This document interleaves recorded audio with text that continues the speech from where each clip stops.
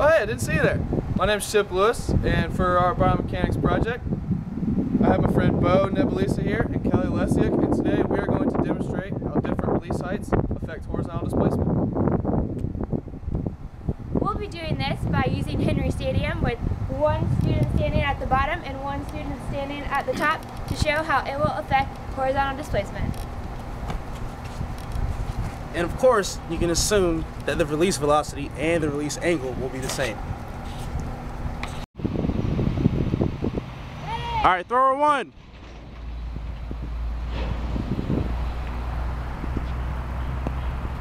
Easeful shot. Thrower two.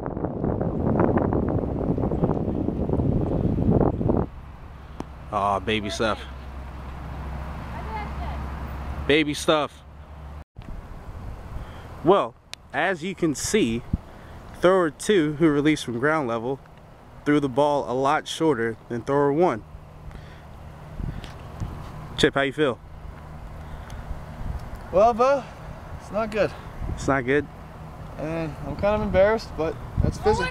That's biomechanics for you. Yeah, I think Kelly has a better arm than you. That's not even biomechanics, that's just you not being that good.